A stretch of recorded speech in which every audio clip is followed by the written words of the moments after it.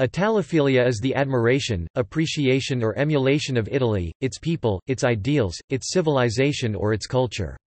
Its opposite is Italophobia. The extent to which Italian civilization has shaped Western civilization and, by extension, the civilization of the whole world, is widely recognized and acknowledged. Appreciation of the legacy of Italic ideals, civilization and culture has existed for many centuries, into the present day. Roman era. Rome was the center of an empire that stretched across a large segment of the then known world, and later became the center of the Roman Catholic faith. Roman civilization was transplanted to many parts of Europe, the Mediterranean basin, North Africa and the Near East in the form of law, architecture, engineering, roads, aqueducts, public baths, sanitation, trade, literature, art, libraries, hospitals and agriculture. It was possible for the people in the provinces to attain Roman citizenship, rise to the Senate, and even to become Roman emperor. The Roman provinces, having received much of the benefit of Roman civilization, became Romanized to a large degree. Winston Churchill states, "For nearly 300 years Britain, reconciled to the Roman system, enjoyed in many respects the happiest, most comfortable, and most enlightened times its inhabitants have ever had. The Christian faith was viewed in Rome as contrary to prevailing religious and political beliefs and, consequently, was suppressed. Many Christians in Rome and elsewhere were persecuted.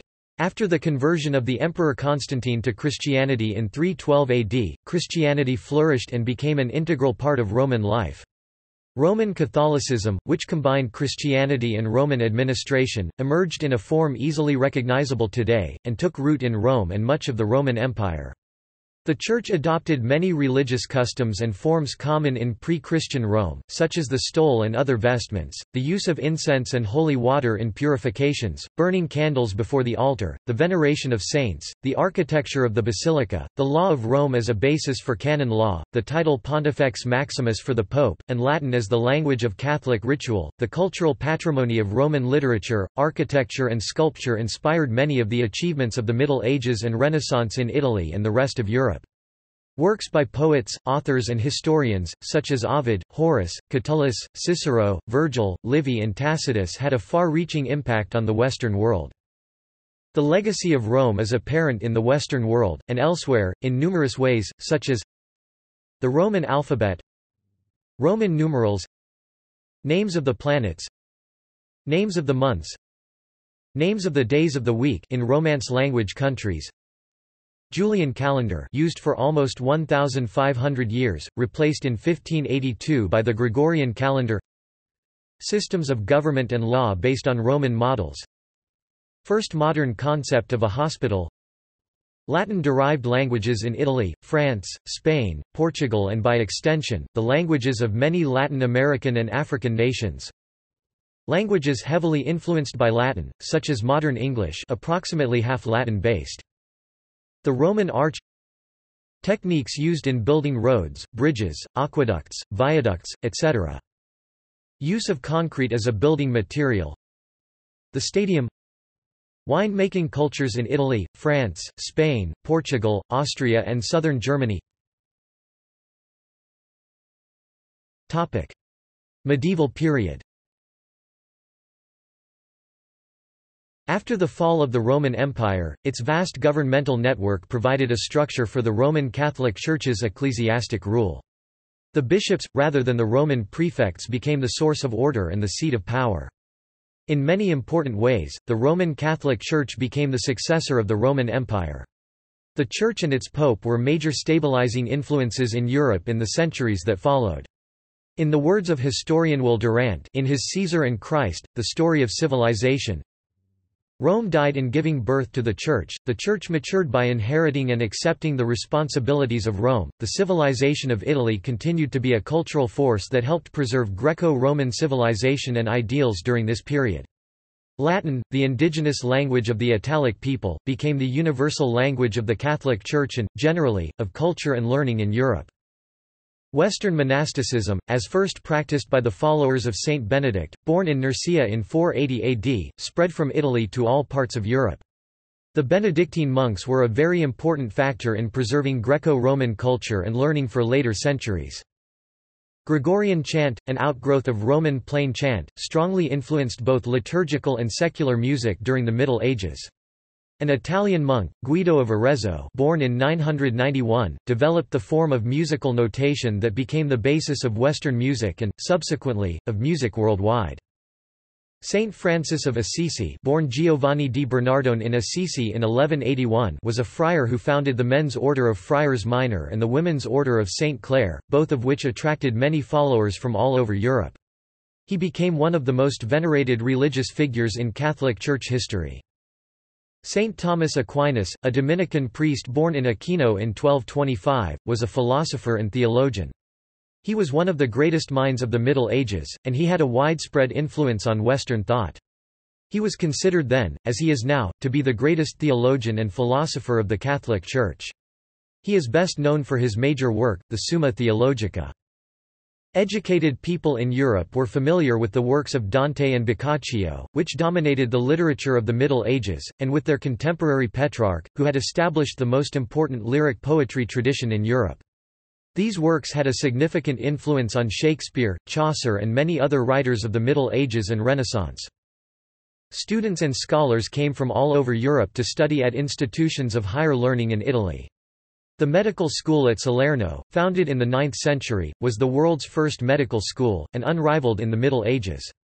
The University of Bologna, the first modern university, was founded in Bologna in 1088. The University of Padua, the second oldest university in Italy, was founded in 1222 as a school of law. The University of Naples, founded in 1224, was the world's first state-supported university.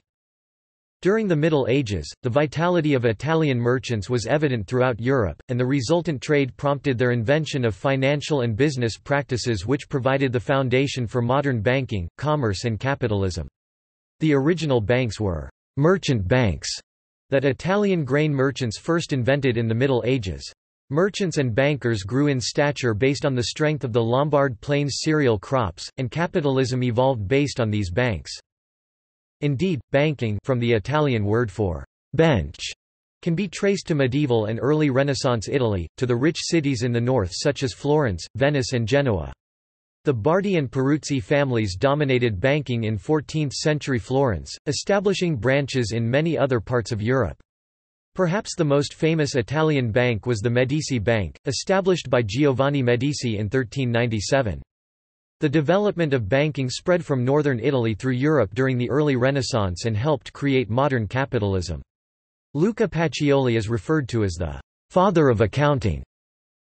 The Bank of St. George Casa della Compere e dei Banchi di San Giorgio was a bank of the Republic of Genoa, which was the main financer of the voyages of Columbus to the New World by Spain, founded in the 14th century. It is the oldest chartered bank in Europe and the world. The Renaissance. The Italian Renaissance was to a large extent an expression of humanism, that led to one of the most productive and significant periods in human history in the arts, literature, medicine and science. Greeks fleeing the Turkish invasion of the Byzantine Empire flocked to Italy, and helped spur the Renaissance and interest in ancient Greek texts. The Italian Renaissance also transformed art and humanism across Europe, and set the stage for the Enlightenment. In the words of historian Will Durant, from 1500 to 1600 all Western Europe acknowledged her as the mother and nurse of the new civilization of science and art and the humanities. So the 16th century, when the Renaissance declined in Italy, was an age of exuberant germination in France, England, Germany, Flanders, and Spain. Giotto, born in 1267, is recognized as the first great artistic genius of the Italian Renaissance. His ability to portray human emotions distinguished him from the artists of the Middle Ages, and he established a style of painting that would be widely emulated in Italy and, later, elsewhere in Europe. Italian Renaissance painters and sculptors, such as Leonardo da Vinci and Michelangelo Buonarroti, and scores of others of the first rank, were greatly admired and acclaimed, and had a widespread influence on artistic concepts and aesthetic standards throughout Europe. Italian artists, beginning with Giotto, mastered the use of perspective and chiaroscuro, light and shadow, which had a widespread influence on Western art. Brunelleschi, an architect, was the first to explain perspective in terms of a well-defined set of geometric rules. Some science historians credit the mastery of chiaroscuro, together with the discovery of the rules of perspective, as of fundamental importance in the development of modern science. Aldus Manutius Aldo Manuzio (1449–1515) was one of the foremost intellectuals and humanists of the Renaissance, but is most renowned as an early entrepreneur and innovator in the new printing media. In over 20 years in which his Aldine Press, established 1494, was in operation, he published many classic works from antiquity. He was the first to publish pocket-size volumes, achieving this by using standardized typefaces. He was the innovator of the first italic type along with other typefaces and typographical characters. Leonardo da Vinci, born in 1452 in Vinci, was a painter, sculptor, architect, musician, mathematician, engineer, inventor, anatomist, geologist, cartographer, botanist, and writer. His genius, perhaps more than that of any of his contemporaries, epitomized the creative energy of the Renaissance. He is widely considered to be one of the greatest painters of all time, and his Mona Lisa is regarded by many to be the most famous painting in the world. His anatomical drawings have never been surpassed in detail and accuracy, and are still in use today. Michelangelo was born in Florence in 1475 and, like Leonardo, was a true Renaissance man. He was a sculptor, painter, architect, poet, and engineer who exerted an unparalleled influence on the development of Western art. He was considered the greatest living artist in his lifetime and, since then, one of the greatest artists of all time. His two best-known sculptures, the Pietà and David, are famous throughout the world. Michelangelo also created two of the most famous and influential frescoes in the history of Western art, the scenes from Genesis covering the ceiling of the Sistine Chapel, and the Last Judgment on the altar wall of the chapel. Renaissance architecture of the 15th and 16th centuries was a revival of elements of ancient Greek and Roman architecture. It first developed in Florence, with Brunelleschi, Alberti and Palladio being among its innovators, and soon spread to other Italian cities, and later to France, Germany, England, Russia and other parts of Europe. The Renaissance style placed emphasis on symmetry, proportion, geometry and the regularity of parts as exemplified in the architecture of classical antiquity and in particular in the architecture of ancient Rome, of which many examples remain. It was succeeded by Baroque architecture. Italian singers, composers, dancers and actors had a great impact on music and the performing arts. Palestrina, Monteverdi and Frescobaldi were responsible for musical innovations that were seminal in the development of Western music. Italian commedia dell'arte was an art form that had a great influence in the performing arts, not only in Italy but in many other parts of Europe as well. Ballet began in 15th-century Renaissance Italy. The foot positions and steps that make up classic ballet were created by Renaissance dance masters in the 1400s. Wealthy Italian nobles staged elaborate court dances to celebrate events such as weddings or the birth of an heir. The choreographers of these Renaissance spectacles became known as ballet masters.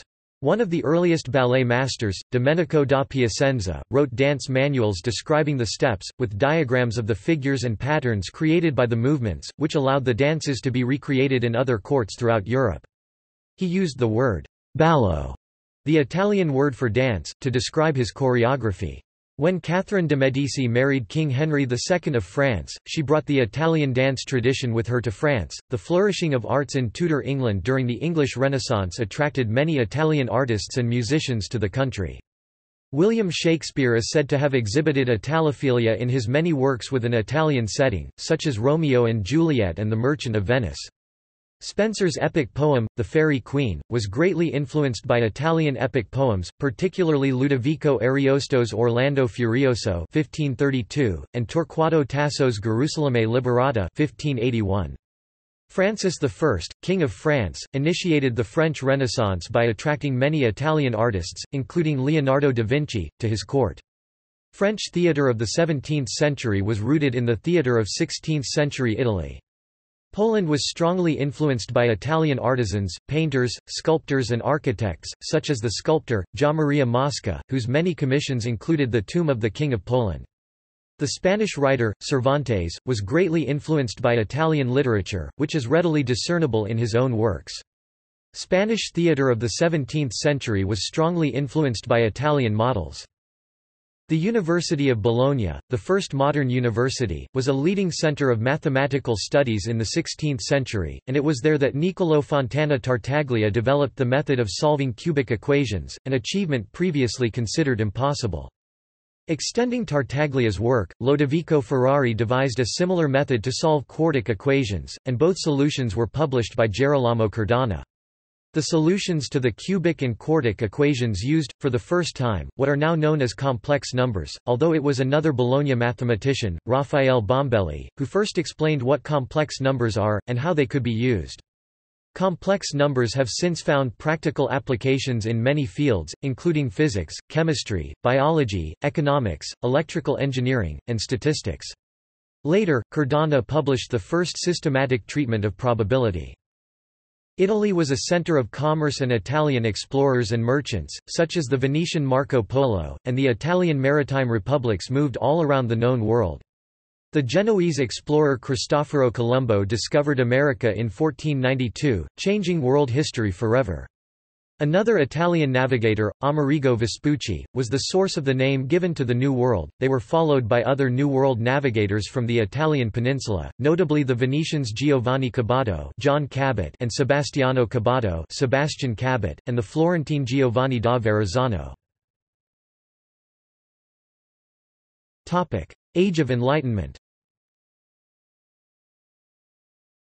Beginning in the 16th century, Italian states came under the political control of more powerful European monarchies. However, Italy continued to be a source of creative energy in art, science, music, and medicine. Enlightenment thinkers, like Renaissance thinkers, were interested in pre-Christian Greek and Roman thought. Galileo, born in 1564 in Pisa, was the most famous scientist of his age, and played a major role in the scientific revolution. He is often referred to as the father of modern science. His achievements include a greatly improved telescope, which he employed in making astronomical observations supporting the heliocentric theory of Copernicus, and also the experiments he carried out leading to his law of falling bodies, which was of key importance in Newton's synthesis of his own famous three laws of motion. Bonaventura Cavalieri, a Jesuit priest and mathematician, born in 1598, is known for his work on indivisibles, a precursor of infinitesimal calculus, and for Cavalieri's principle in geometry, which partially anticipated integral calculus. Alessandro Volta, born in Como in 1745, invented the first true electrical battery, known as the voltaic pile. It provided a continuous source of electric current, which greatly benefited Ampere, Ohm and other electrical experimenters in their development of basic electrical theory. A unit of electricity, volt, is named in his honor. Italians such as Fallopio, Eustachi, Malpighi, Morgagni and Valsalva were important pioneers of modern anatomy at the University of Bologna and University of Padua, which drew students from all over Europe. Padua's famous anatomical theatre was renowned in Europe at the time, and the great English medical scientist William Harvey received his education there. Cesare Beccaria, a philosopher, jurist and marquis, wrote on Crimes and Punishments 1754, dealing with the abolition of torture and capital punishment, which had a great impact throughout Europe and in the United States.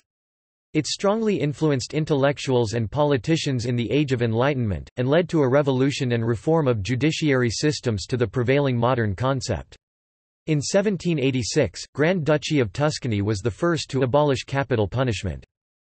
Giordano Bruno had a great influence on 17th-century scientific and philosophical thought and, ever since, his ideals have been absorbed by many philosophers. Bruno's freedom of thought inspired European liberal movements of the 19th century. The significance of Bruno's work lies in his cosmological theories, which anticipated some fundamental aspects of the modern concept of the universe, his ethical ideas, in contrast with religious ascetical ethics, which appealed to modern humanistic activism, and his ideals of religious and philosophical tolerance. Giambattista Vico was a political philosopher, rhetorician, historian, and jurist, who is recognized as one of the great Enlightenment thinkers. He criticized the expansion and development of modern rationalism and was an apologist of classical antiquity. His major work, Scienza Nuova, published in 1725, has been highly influential in the philosophy of history, into the 20th century. Opera originated in Italy at the end of the 16th century with the opera Daphne, which was composed by Jacopo Peri, and produced in Florence in 1598, and soon spread to the rest of Europe. Italian opera was adapted by French, German and Russian composers, who developed their own national schools of opera. Italian instrumental music was studied and emulated all over Europe. The sonata, concerto, sinfonia, oratorio and other musical forms all originated in Italy. Italian terminology defining the tempo and mood of a musical passage was universally adopted in Western music. The music of Italian composers, such as Corelli, Scarlatti, and Vivaldi, was studied or transcribed by many other composers of the day, most notably Bach. In addition, many composers, such as Handel, Gluck and Mozart studied or worked in Italy, and subsequently became famous for their instrumental music and operas. The fortepiano, the forerunner of the modern piano, was invented by Bartolomeo Cristofori in Florence around 1725, and soon replaced the harpsichord as a solo and ensemble keyboard instrument. The family of stringed instruments, consisting of the violin, viola, cello and contrabass evolved in Italy in the mid-16th century. Antonio Stradivari, Andrea Guarneri, Niccolò Amati and other master instrument makers crafted stringed instruments that were highly prized, widely imitated, but never equaled. The education of upper-class young man was expected to be completed by a «grand tour» of Italy to be exposed to the visible legacies of its classical culture, as well as to its contemporary culture of music, literature, art and architecture. Famous examples included Goethe, Keats, Lord Byron and Shelley. Many of the nobility and royalty of the time visited Italy as a part of their education. Keats said that the country was a paradise of exiles. John Ruskin was a Victorian Italophile who respected the concepts of morality held in Italy. Italian universities and medical schools attracted students and scholars from across Europe. Luminaries, such as Copernicus and Harvey, were educated in Italy. At the end of the 18th century, Italophilia was not uncommon among the founders of the United States, and some of the creators of the U.S. Constitution, such as Thomas Jefferson and Benjamin Franklin, looked to Roman models upon which to base the American systems of government and law. The Founding Fathers were also interested in Renaissance political thinkers and humanists like Machiavelli, and how Italian republics functioned. Jefferson was among the most conspicuous of the early American Italophiles. He was especially impressed with Italian architecture, and based the design of his Virginia residence, Monticello, on prints by Palladio, the 16th-century Italian architect. The Jefferson Memorial in Washington, D.C., erected in honor of Jefferson, is a Neo-Palladian imitation of the Pantheon in Rome. The Palladian style of architecture appears elsewhere in the U.S. Capitol, and the White House itself was inspired by it. Congressional Resolution N. 259 of 6 December 2010 recognized Palladio as father of American architecture. The influence of Italian culture and artistry during this era is expressed by Barzini. Italian architects and masons built part of the Kremlin in Moscow, and the Winter Palace in Leningrad. Italian artists embellished the Capitol in Washington. They have strewn churches, princely palaces and stately villas all over Catholic Europe, especially in Vienna, Madrid, Prague and Warsaw. Their influence on architecture was felt almost everywhere. They taught poetry, statesmanship and trade to the English, military art to the Germans, cuisine to the French, acting and ballet to the Russians, and music to everyone. Modern era. In 1861 Italy was united for the first time since the fall of the Roman Empire and became a modern industrialized country, where the tradition of creativity, scientific achievement and excellence in manufacturing continued. Giuseppe Garibaldi, a central figure in achieving Italian independence, was called the "hero of two worlds" because of his military enterprises to achieve independence for countries in South America as well. Garibaldi was admired by many of the greatest intellectuals of his time, such as Victor Hugo, Alexander Dumas, and George Sand. Maria Montessori, born in 1870, was a physician and educator who became known around the world for the educational method that bears her name, and for her writings on pedagogy. Her methods are in use today in schools throughout the world. Toward the end of the 19th century, mathematicians Gregorio Ricci Curbastro and Tullio Levi Civita developed tensor calculus, which provided the mathematical framework for Einstein's general theory of relativity in the early 20th century. In the early 20th century Pirandello, a Nobel laureate, was the first European playwright to radically question the structures of traditional theatre. Since then, film directors and writers such as Fellini, Antonioni, Pasolini, Calvino, Eco and Fo have been recognized around the world. Italian neorealism in films, beginning after the Second World War, had a great impact on audiences around the world, and established a new philosophy of filmmaking adopted worldwide. The legacy of Italian scientists Fermi nuclear power, Meucci telephone, and Marconi radio, whose discoveries and inventions transformed the world, is widely recognized. At the same time that German scientists were making major advancements in physics, beginning with Max Planck, Italian scientists like Fermi's Via Panisperna group in Rome were making important fundamental discoveries in physics as well. The first public flight of a jet-engined aircraft was that of the Italian Caproni Campini N.1 prototype on August 27, 1940.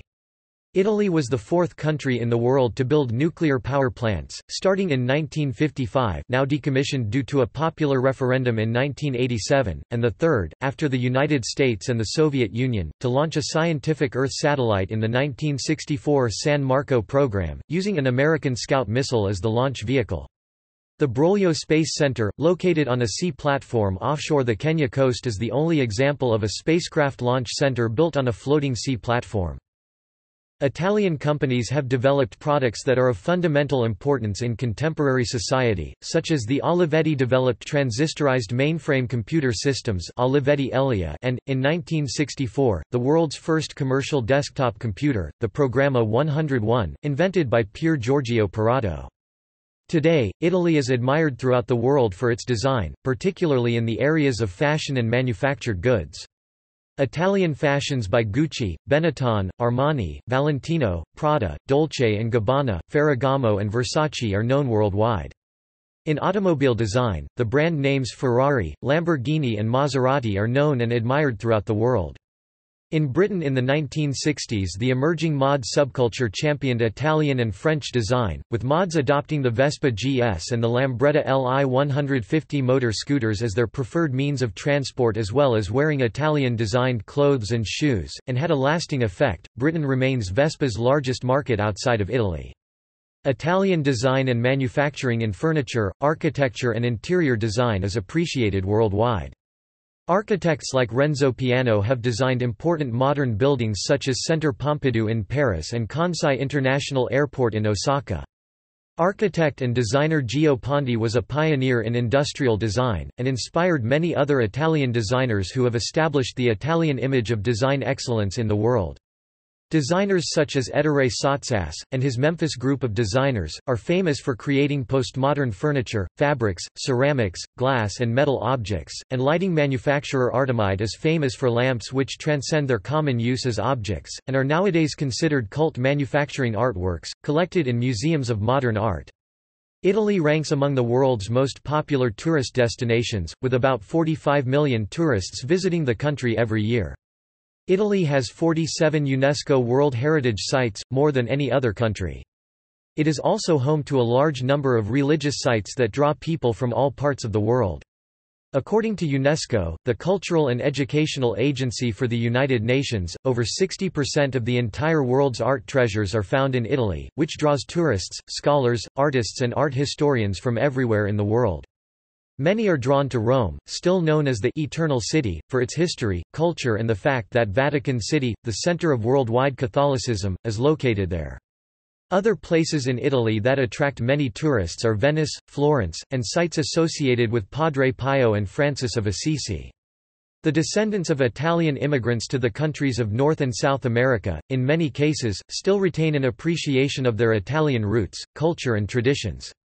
Italophilia is actively fostered by organizations such as the Order Sons of Italy in America, the National Italian-American Foundation, the Dante Alighieri Society and the Italic Institute of America. Giorgio Silvestri, director of the Assemblea Legislativa della Liguria, has conjectured that there are nearly 250 million Italophiles in the world.